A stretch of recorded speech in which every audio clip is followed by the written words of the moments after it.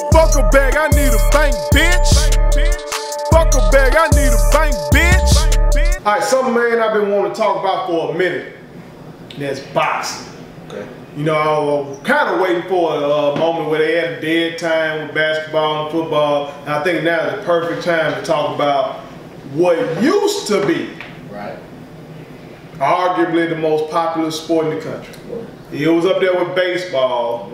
I know baseball, America's pastime. You know, right now football is everything. Basketball is taking off as the global game. It's a great space. But I still say the purest form of sport is the hand. Unpopular opinion by many, but you're right. The hand, cuz. Get these hands. You're right. Every man, I always say it, every man in the world need to be prepared to whoop somebody's ass. And we've always loved going through generations to talk the fight game, man. You can go back to them old heads, they gonna tell you about Joe Louis. You go back to the guys out of the 60s and 70s, they got their Ali Frazier stories and stuff like that. You come on up to them cats, they call themselves popping in the 80s, 90s, they gonna tell you about Tyson. You come on up now and you get talking to smaller guys, Mayweather and all that kind of stuff. I'm skipping Roy Jones. Like, the fight game, man, you might not know everybody, but the most notable guy, you know, men been talking about, man. So, what you think gotta be done to bring the fight game back to what it used to be, to the point where we can have, we still have those barbershop arguments, we still have debates like we do here about basketball and football, and they get heated about Bron and Mike. They get heated about the Cowboys. They get heated about Tom Brady and Aaron Rodgers. But that scene out Coming to America where they got heated about who to go. Joe Louis and Rocky Marciano and Muhammad Ali and Mike Tyson. What has to happen for boxing to get back to that kind of prominence? They gotta make it free, and they gotta make the biggest fights free. I agree with that. And, totally agree with that. And people will put, you can get all the corporations, companies, whatever, to buy in like a Super Bowl, but the people need something free. You gouge America all year long with stuff. They gouge us for everything. And to me, I still think them boxers can still get paid well, but they need to put the big marquee names on TV, 12. I mean, they're giving it to us now, but the major championship belt changer fights, because what that creates is it's just like what our parents saw with the Alis and stuff like that. When they saw those belts changing hands, they saw the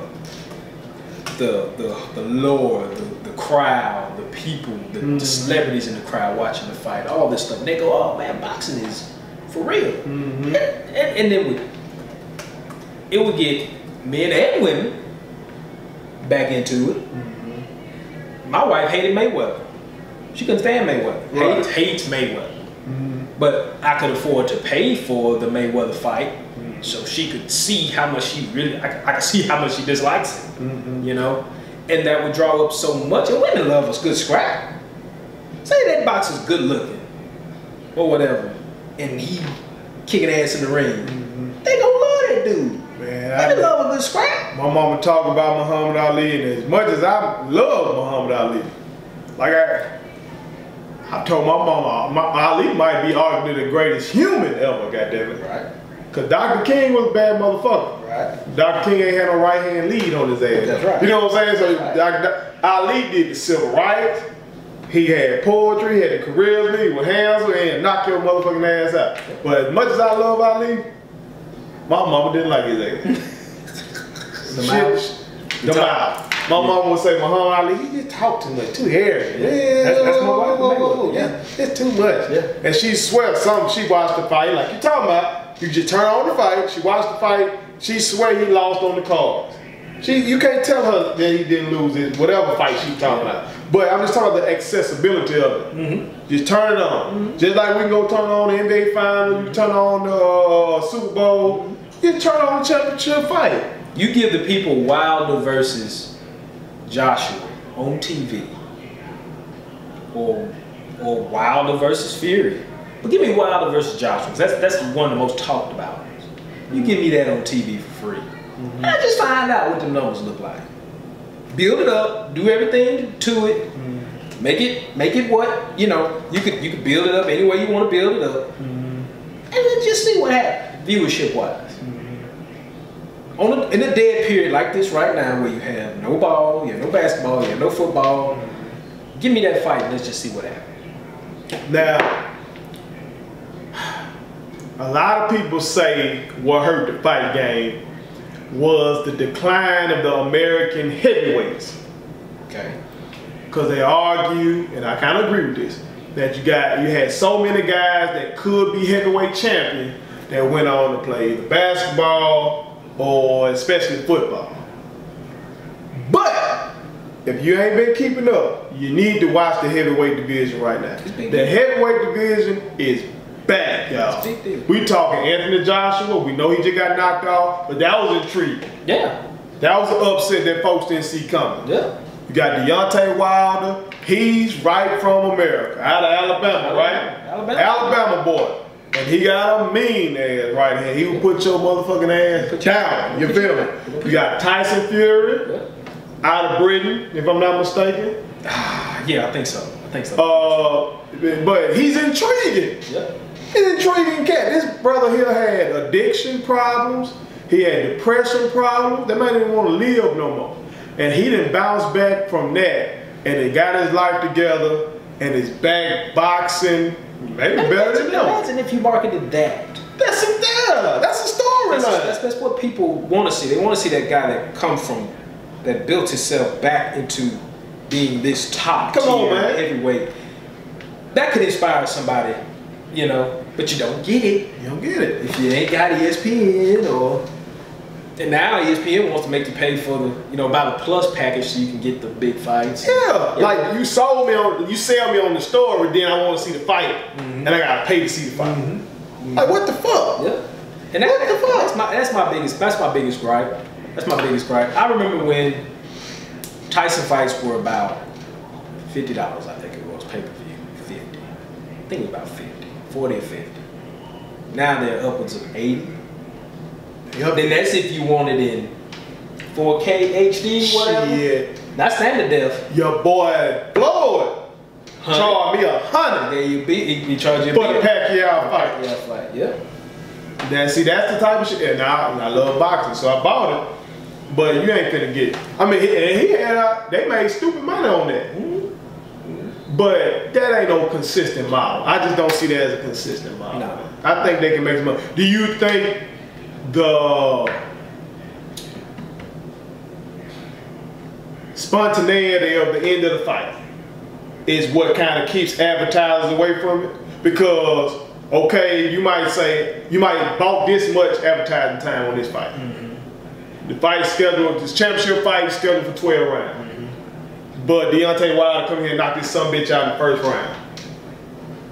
Now you done wasted advertising dollars. Yeah. But it got to be some way they can figure that out. Maybe give me a refund on it, or they got to do something. They can figure that out. But I'm thinking that's probably something that's holding them back.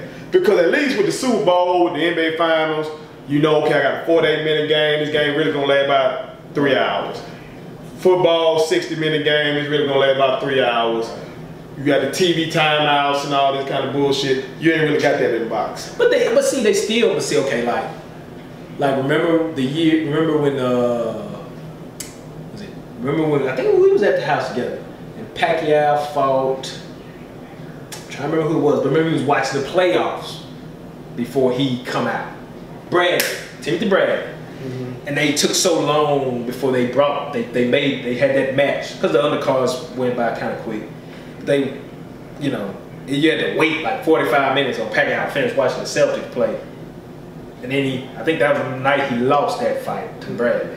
But I've seen where multiple times the networks, Showtime and HBO, when they used to have boxing, they don't have it no more, would delay, talk about Deontay, tell you some stuff about it, how the lead up to the fight, give you that the thing Showtime does now, the 24/7. So you think in that time maybe they can work in their ass and shit, stuff like that. Okay, yeah. Do that, build it up. Folks will go get them something to eat, something to drink, whatever. They just gotta have time to run them ads. Because that's why the Super Bowl makes so much money. Run the ads. Because they know we finna be somewhere sitting down watching that shit, and they know they're gonna be able to they're gonna be able to show all the damn advertising. Run it before the fight.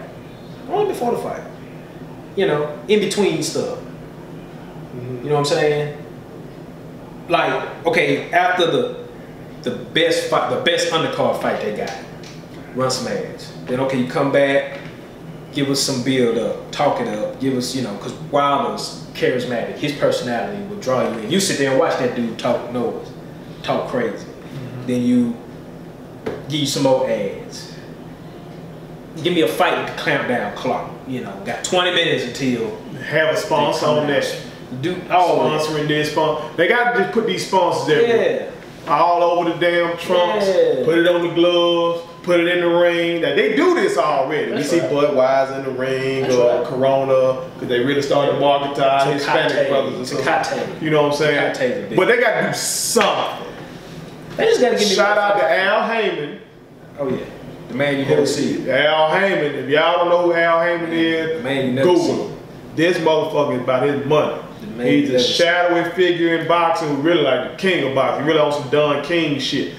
He's the one that started the PBC really coming back and us getting some good fights on regular TV. We getting some good fights, and some of them be championship fights.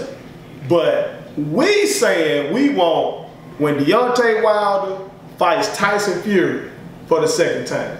That shit ought to be on NBC or ABC or CBS or something like that. Big deal. That's gonna be a mega fight. Big money. You do stuff like that, boxing will be back. I'm telling you. And these kids will buy into it because they like MMA. They like fights. They like fights. Shit. They world star fights. Look, I'm a former teacher and coach. Let somebody in that school say, they fighting. Folks hauling ass. They run. Cameras coming out. We getting fights for free from people we don't know. Go, like you said, world star. All these folks, it's folks that's making Twitter pages and Instagram feeds dedicated to fights, street fights. So come on, and them dudes ain't doing no choke holds and all that shit. They getting in these hands. Well, these boys are the greatest in the world at getting in these hands. They getting up running 6 miles a day. They doing 1,000 sit-ups. They got them boxing. They doing all that shit. They getting it right. We want to see them on regular network television. Big deal. Bring back boxing.